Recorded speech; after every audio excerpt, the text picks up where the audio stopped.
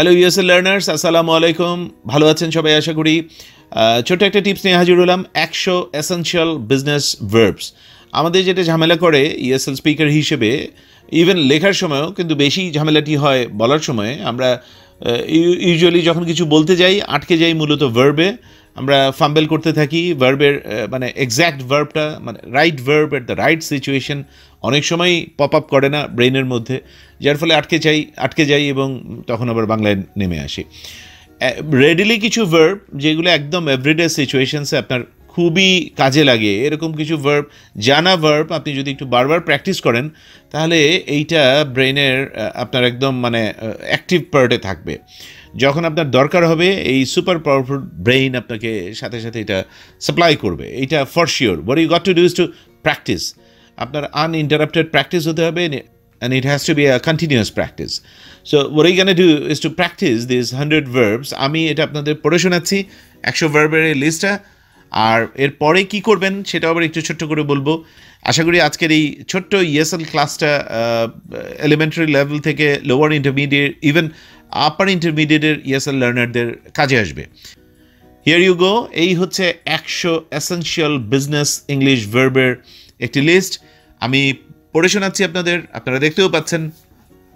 Accept, add, admit, advertise, advice, effort, approve, authorize, avoid, বড়ো, break, build, by, calculate, call, cancel, change for, check, choose, complain, complete, confirm, consider, convince, count, decide, decrease, deliver, develop, dismiss, dispatch, distribute, divide, drop, employ, encourage, establish, estimate, exchange, extend, fall, fix, fund, get worse, improve, increase, inform, install, invest, invoice, join, lend, lengthen, lower, maintain, manage, measure, mention, obtain, order, organize, owe, own,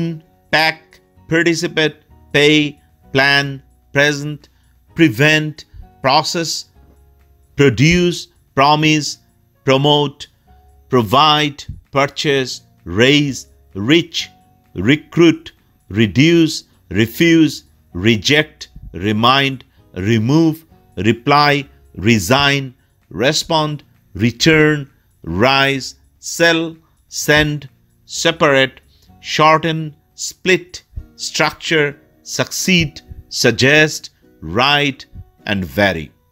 প্রিয় শিক্ষার্থীরা, এই 100 essential business verb নিয়ে আপনি যদি একটি ছোট্ট practice করেন, প্র্যাকটিসের কায়দাটা হতে পারে, আমরা যেহেতু প্রতিটি কথাকে আবার 4টা ঢঙে বলি, আমরা অ্যাফার্মেটিভলি বলি, নেগেটিভলি বলি, ইন্টারোগেটিভলি বলি এবং সবশেষে নেগেটিভ ইন্টারোগেটিভলি বলি।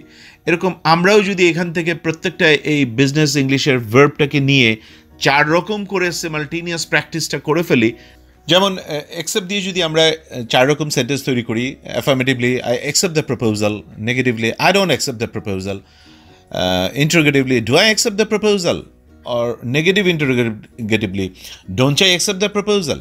এইভাবে 100টি ভার্ব দিয়ে যদি আপনি 400 রকম সেন্টেন্স প্র্যাকটিস করে রাখেন এবং আগামী 7 দিন ধরে এটা করেন, প্রতিদিন হাফ আওয়ারের প্র্যাকটিস করে যদি আগামী 7 দিন এটাকে একটু রপ্ত করে ফেলেন, 100টা ভার্বকে এই 4 রকম সিচুয়েশনে প্র্যাকটিস করে এটা যদি ব্রেনের মধ্যে একবার বসিয়ে ফেলতে পারেন, তাহলে আপনি সামনের সময়গুলোতে এই সিচুয়েশনগুলোতে যখন আপনি পড়বেন, এই ভার্বগুলো দিয়ে কিছু বলার আপনার অবস্থা তৈরি হবে।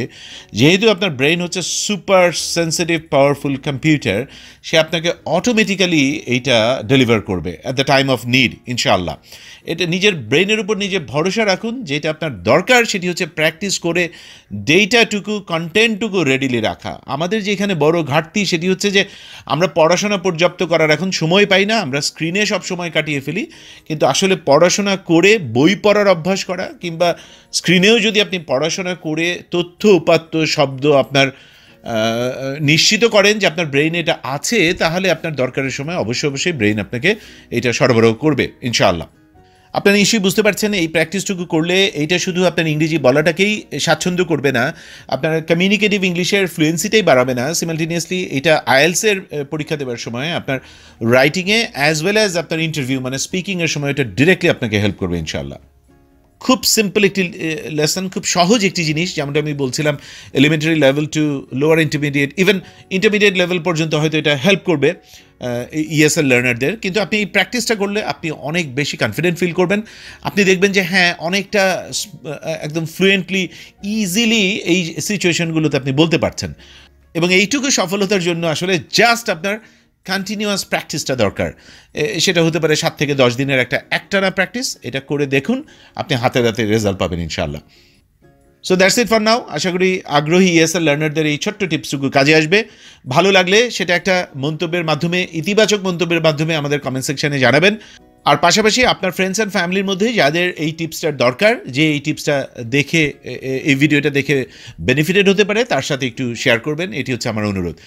সবাই ভালো থাকুন, সুস্থ থাকুন, নিরাপদে থাকুন। খুব শিগগিরই আবার অন্য কিছু নিয়ে হাজির হব ইনশাআল্লাহ। আসসালামু আলাইকুম।